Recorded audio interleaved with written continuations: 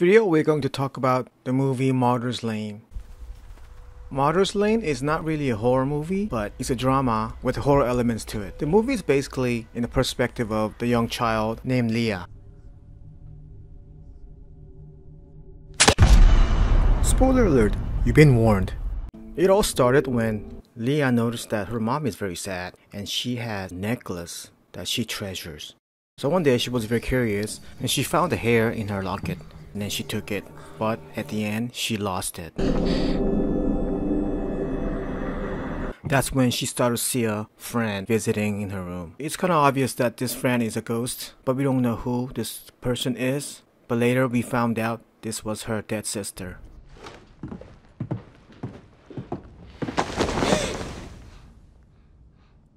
Every time she visits Leah, she will tell her story and ask her to find things for her.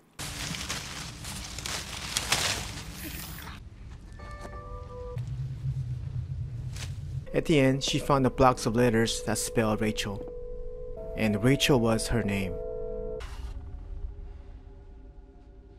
So basically, Leah had two older sisters, Bex and Rachel. But Rachel died before she was even born. So Leah was never able to meet Rachel.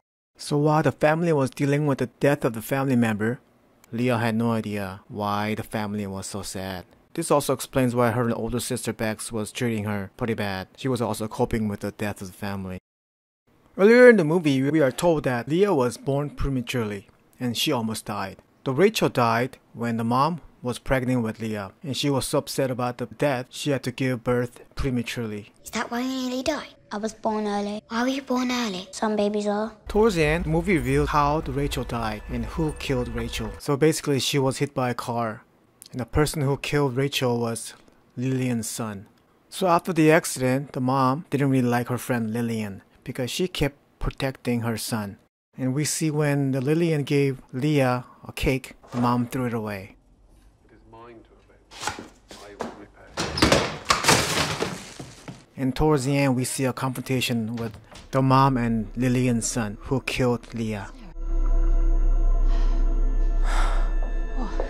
How good of you to come.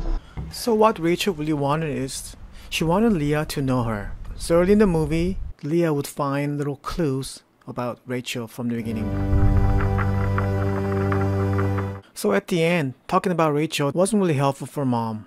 Mom was still suffering from death of her child, and at the end, she committed suicide by jumping out the window.